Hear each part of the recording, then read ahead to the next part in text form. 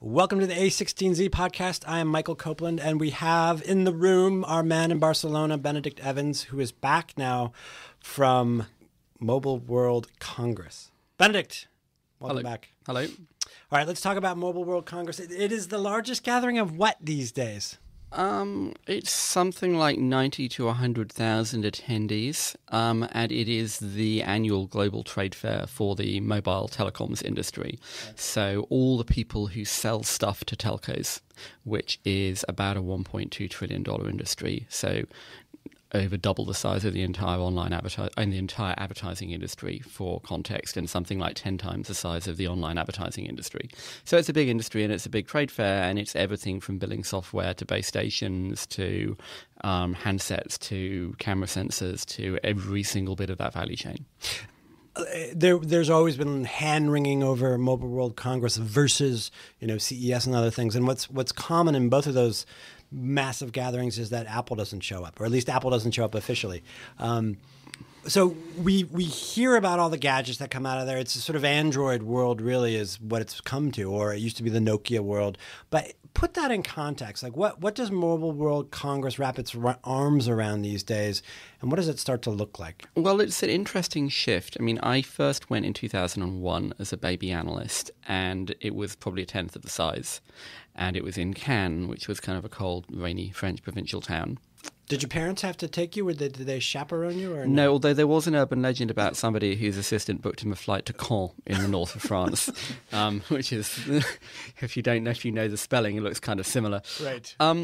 And so you went there and you saw all the new stuff. You saw the new phones, and you saw, my God, phones with cameras and phones with color screens and maybe Java. And, this was the point that everything was kind of taking off.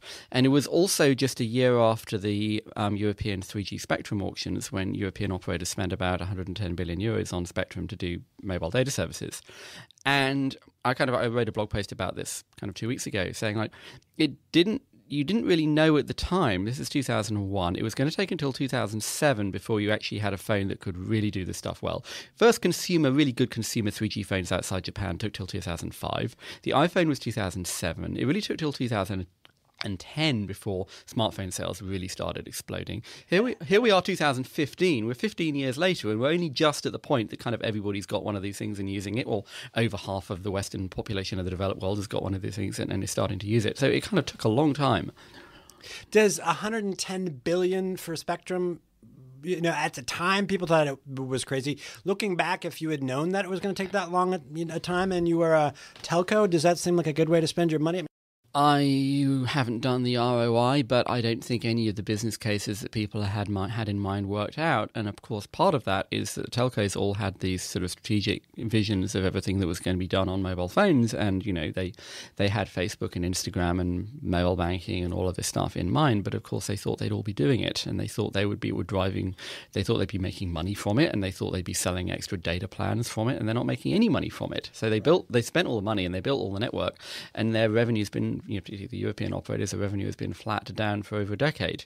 So, I mean, this is kind of the thought that I had, is if I was to go back from 2016 to 2001 and kind of explain what was going to happen, what would I have said, and would anyone have believed it? It's going to take a decade for this stuff really to start working. When it does, all the crazy lunatic visions will happen for billions of people. Right. But it won't be done by Nokia or Microsoft. It will be done by this second-tier South Korean electronics company, Samsung. And this has been an American computer company that you may vaguely remember from the 80s called Apple Computer. Oh, yeah, they were groovy. I remember them. And none of the telcos will get any benefit from this at all, except in the USA they'll manage to sell a lot of data plans because the market's not very competitive. But the European carriers won't make any of this. And Finland and Japan will stop mattering.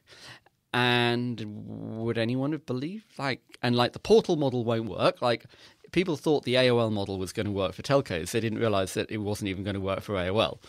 And so, the future took longer and looked very different. And there's a kind of an interesting tension point here. And, all the conceptual stuff happened. All the amazing visionary stuff that people babbled about, and visionaries and futurologists and so on said was going to happen. It all happened. Right. But it took a lot longer, and all the people who thought they were going to make money from it didn't make any money from it at all. So I thought that, but I just thought I was kind of casting my mind back and thinking about how it all happened, but it all kind of ended up looking different from how we expected. And then looking at, kind of bringing up to the present day where, it used to be that all the stuff was announced there. And then Apple obviously pulled the announcements elsewhere and Samsung pulled its announcements elsewhere. This year, a lot of new stuff was announced. Right. So, we saw all this like modular phones. It was kind of a throwback to, in some ways shrugging off the kind of, I don't know, bounds of the iPhone. Like, let's try something different. Yeah, I think there's a bit of that. I mean, LG has got a modular thing. Sony is kind of really kind of thinking about how to create kind of more of a lifestyle brand around its products. Samsung basically had the S6s in the S7. It's better, but it kind of looks the same as last year's model, which is it's fine, but it's not changing the world. And then everybody piling into VR. Right. Which is sort of a function of the dynamic of the Android market, which is everyone selling a commodity product with commodity components and a commodity operating system. So what are you going to do? Well, obviously you should do VR. And so Samsung has evolved the Gear. LG has a VR headset that's actually tethered from your phone, which is kind of interesting. HTC has a VR headset that's actually tethered from a high-end PC, so it's an $800 headset. So it directly competes with the Oculus headset, right?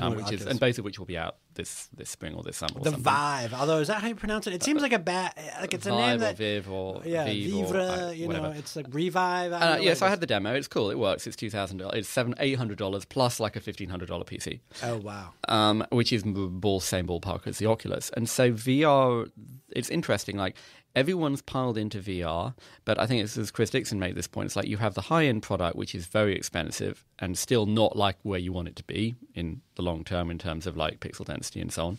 And then you have a low-end product at a high-end price, which is what you get on cardboard or smartphones and so on, which is you still got a not high-end price. You get this cheap headset, right, but you're not getting the high-end product. Right, but you have your smartphone and you get but it's it's not the experience that you really want from, which is what you get from what you sort of get from Oculus and Vive today, and will get from that over the next couple of years. And so there's this kind of sense of like, let's kind of hurry up and wait somewhere else from the smartphone guys, in that the experience is there, but it's not kind of this is like the V1 and this is the test and the demo that makes you think, okay, this is going to be interesting. But it's not what you want yet. It's kind of like the pre-iPhone. And so you think the handset guys are getting there because they believe that's where VR goes, is to the handset? Yeah. So my sort of basic thesis is clearly it's not going to be a $2,000 product for it to be mass market, and it's probably got to be on your smartphone. And it's got to be a lot better than the experience is now, and that means it's going to take a couple of years. And so in 2, 3, 4, 5 years' time, depending on what you think you need and what you think the roadmap looks like, this becomes a kind of a standard part of mid to high-end smartphones with a headset. And then everything gets built off the back of that. And there may also be a games console product. So obviously there's the HoloLens, where they just announced their dev kit at, I think, $3,000, $2,000 or $3,000. I think it's $3,000. And then there's a rumored Sony product for a games console as well. But again, this is a little bit a while out. And so you have the demo. You think this is astonishing. This is part of the future, and it will. No question it will be part of the future. It's not quite here yet. Right. Given how handset makers make money or don't make money, how does the VR help them? I mean, are they going to try to sell games? Well, then you get this question like, does this become a condition of entry? Like, you buy the Samsung one over the HTC one because it has this, over the LG one because it has the Gear VR, and you may not use it a lot, but you buy it a bit, and you get you cream off another bit of the high-end market. And so you get this kind of subordinate question of, well, how long is Apple going to stay out of this? The product right now is probably not what Apple would want to sell, but do they leave it open to the Android market and to Google for the next 2, 3, however long, until they think they can get it perfect? We'll see. My suspicion is they'll wait a while. Apple tends to be kind of a fast follower in this stuff, and then come in with what they hope is kind of a market-defining product. Well, and the rumor is that they're hiring like mad and working on something. Apparently so, yes. But we'll see. But I thought there was kind of an interesting contrast, because on the one hand you have these kind of jumps into the future. Probably the most kind of interesting company for kind of what it symbolizes is something I found in the kind of the back alleys. And I mean, this is kind of the point of Mobile World Congress, is you just walk and walk and walk. So my smartwatch tells me that I did 38 miles in 4 days of just walking and looking. The company I met is a Algerian family-owned conglomerate, as just kind of common story from middle-income markets, in the cement business. Then they got into the white goods business, fridges and washing machines and so on, their own factories and so on, making them. built up a chain of 150 stores around Algeria selling these. Then they get into what we call brown goods, so TVs, making TVs, which again, you buy the panels from LG and put them together. Right. Then they get into smartphones. What's the brand typically for this company? So their smartphone brand is Condor, and Right. Condor has a third of the Algerian market, Oh, wow. more than any other player in the market. And that's so fine. So that's Algeria. And so, but what this symbolizes is this question of what happens to the future of the Android OEM space. Because, so Samsung cloned Nokia. You get people in the Valley say they cloned Apple, no, they cloned Nokia, in the sense of every handset, every price point, every technology, every frequency, every operator, every sales channel in particular. So it's on the street in Bogota and rural wherever you can get a Samsung phone. And that only took them so far. But in parallel, what's happened is that the smartphone industry has kind of turned into the PC industry of the 80s, in that you have commodity components, commodity operating system, and 1,000 people piling in trying to work out how to do this. It's like the PC clones. And so the question is, like, what does the value chain look like once you leave the factory gate in China? Where does it go? Who sells it under what brand? How do you get that phone at, say, anything from $40? And incidentally, the entry price of an Android 3G Android phone now with half a gig of memory is probably $25 to $30 wholesale. Wow. And then 4G is more like $40. Right. And that's, it's not a great experience, but it's not bad, especially not at that price. And so here is the thing. So you have Condor buying some components and putting them together in Algeria and selling them through their chain of 150 shops. And who else has got 150 shops in Algeria that can sell phones? Not Xiaomi. Yeah, probably no one. I don't know, but not Xiaomi. And so then you have them, and then you have Wiko in France, which has built a distribution in France. The phones are made in China; they brand and sell them in France. You have Micromax in India. You have Cherry Mobile in the Philippines. You have maybe a dozen other companies scattered all across this quadrant of some combination of making, designing, branding, and marketing, but above all else, being the guys who can actually put them into the hands of consumers. Do you sell online? Do you sell in shops? Do you have a strong consumer brand? Do you not? Do you change your software? How much do you change your software? How many people are trying to clone Xiaomi? And so, of course, Xiaomi had these two innovations. One is change the software in a way that makes Android kind of differentiated, and two, have a completely new route to market in terms of kind of online flash sales. Turns out an awful lot of people are trying to clone the software approach, and it's not yet clear whether the online flash sales model will work outside China. They've tried to make it work in India. They've done okay. It clearly hasn't, they don't dominate the market there yet, but, we'll see. And then you have, Apple kind of sitting out at one end of that, which is they don't own any of the factories, but they do. They design the whole thing, and the branding and the marketing and the distribution and everything else. And so they're kind of right in one corner of whatever that quadrant would look like. And then you have a whole bunch of people who go to Foxconn and say, we'll have number 7 and number 15, please, and can you make it green and silk screen our logo on the back? Right, which, like, to your point, the PC clone days were just like that. And in some ways, you could build your own, but you almost didn't care until, I was a gamer, or I was a business person, or I was and then somehow... Well, they tended to make the PC... It's not a perfect analogy because the PC cloners did tend to put them together themselves. Right. Whereas a lot of these companies, these companies aren't putting them together themselves. Right. Although, with the example of Condor, actually they are putting the thing together themselves, or half of it. Right. They're sort of they do about half of the work, they say. What you then have, or what you haven't yet had, is kind of the Dell. That is to say, the company that comes along and says, do you know what, this is kind of a crappy low-margin business, and we're going to love that and be that, and we're going to create the business model that wins in that world. And we haven't quite had that. But what I thought was interesting coming back to Condor is, like, if you're in the cement business, what margin do you think is a great margin to make?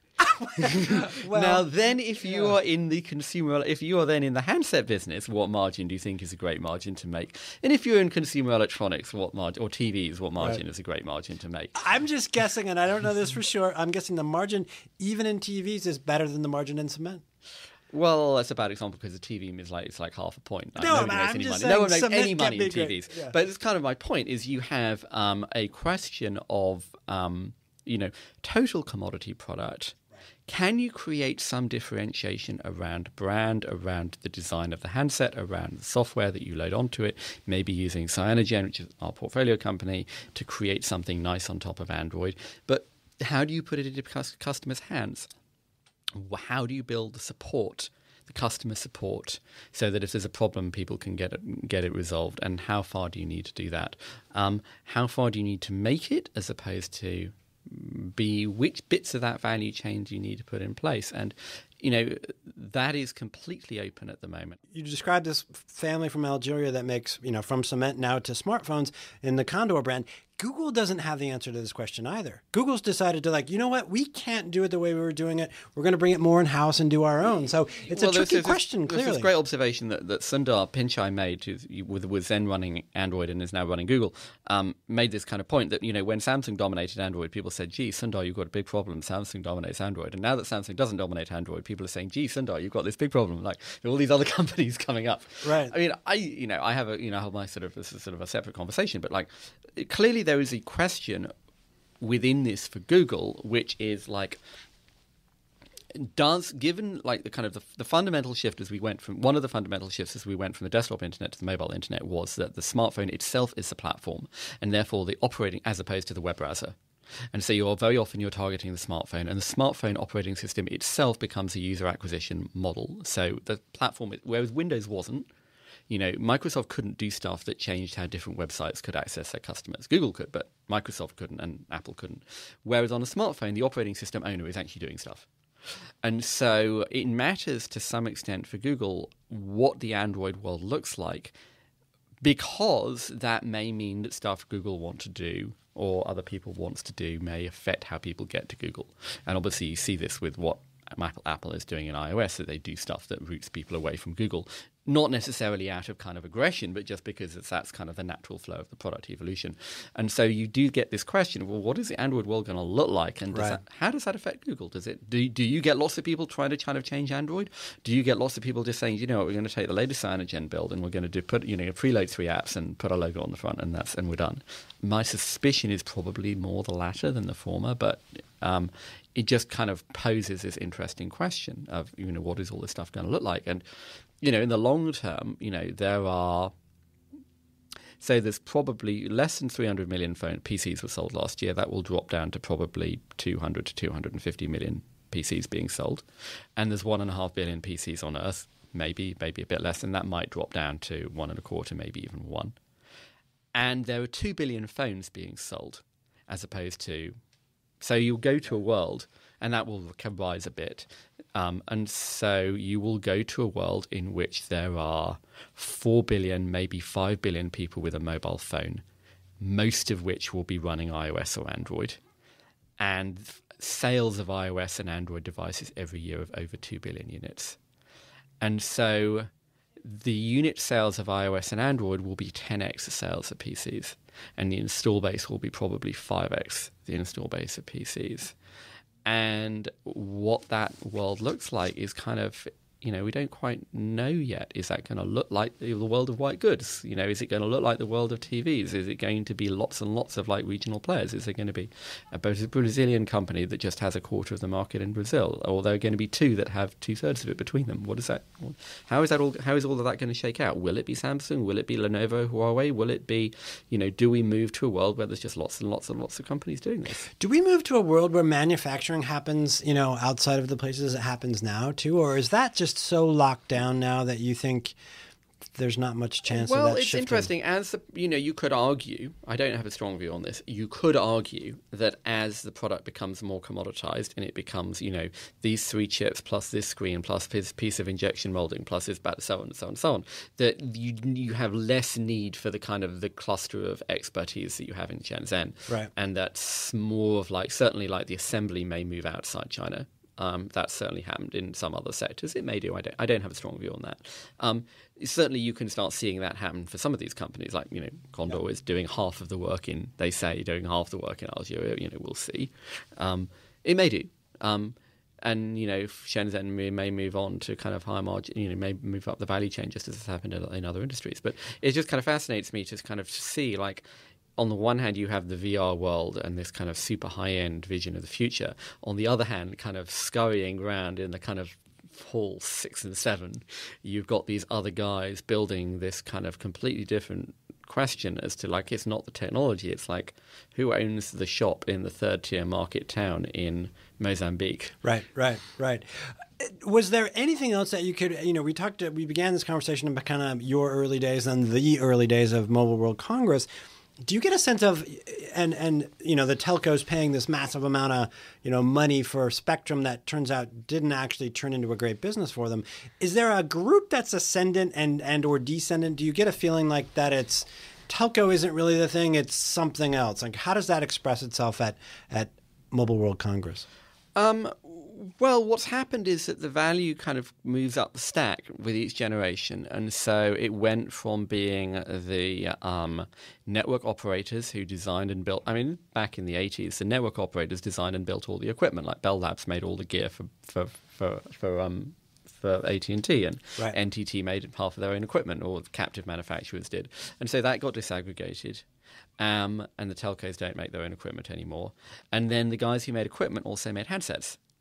And it's kind of interesting that, if you think back again 15 years ago, none of the companies that kind of created cellular are in the handset business anymore. Like, none of them. They're all out of it. Like Nokia, Ericsson, Siemens, Motorola, all of those companies are out of the handset business. Samsung is the only one, and they were there, but they weren't like one of the kind of primary creators of cellular technology. Samsung are almost the only brand name from 15 years ago that is still in the handset business, pretty much. There may be another. I can't think of another right. one.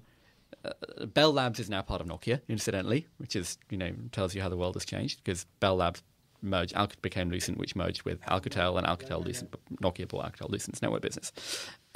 So that value moved up, but then the operating system moved away from the handset makers, except for Apple, and then the services moved away from the operating system, and so you get this continual disaggregation moving up and up and up the stack, and then, which is not kind of conversation for another day, then you look at what's happening on handsets, and it's like, okay, Facebook trying to move Facebook trying to do what WeChat and to some extent Baidu have moved in China, which is move the discovery and acquisition and, engagement another layer up the stack from the operating system. Right. And so we'll see at F8 and then I/O and WWDC what Apple, Google, Facebook plan to try and do around this stuff. Which all of those are lining up in the next couple of months, right? In the springtime, more or less. Or exactly, yes. So, and they're all sort of, we keep circling around this question on mobile of like, we are post-Netscape and post-PageRank. We moved on from the world where it was web browser, mouse, keyboard. But we haven't got any stability on what that will look like. And this is not, incidentally, something that anyone was really discussing on the show floor at Mobile World Congress. But this is like the next question as to what is the discovery, acquisition, engagement stack look like at the top of the stack? And then what layer appears above that, whether it's, you could argue it's AR or VR on the one hand, you could argue it's AI on the other. This is kind of my kind of career is going to move from as my career started, I was in telecoms and it was all about 5-letter acronyms like WCDMA, and then you move to tech and it's kind of 3-letter acronyms, and now it's like the 3 acronyms that matter are AR, VR, and AI. So it's now 2-letter acronyms. Right. That's funny. I want to just put in a plug for the low-end VR. I think that we talk here a lot about high end versus low end. If you haven't done the low end, go do it. It's so here's an interesting aside. So Samsung, both at CES and on their stand here, had a demo stand where you had I think 30 or 40 seats. Where you queue up, you sit in the seat, you put the Gear VR on, the seat, the kind of stand kind of moves around, and they play a roller coaster demo. And that was full every single day of the whole day at CES, and full every single day the whole day at Mobile World Congress. Right. And you can do the kind of the back of the envelope maths on a 5-minute demo times 4 days or whatever the number is. But it kind of tells you, it's interesting that the people who are paying however many $1,000s to go to this conference and stay in the hotel and who work full time in this industry are willing to queue for 15 minutes to have this demo because they haven't seen it yet. Yeah, no. Never mind quote unquote civilians or normal people or right. whatever muggles or whatever you want to call people who don't work outside tech. People inside tech haven't seen this yet. Yeah, it's cool stuff. And so if you get a chance, go do it. Benedict, thank you. Welcome back. And you're going to be leaving again soon, and we'll talk more about where you go next. But we will talk more about mobile. Thanks. Fantastic.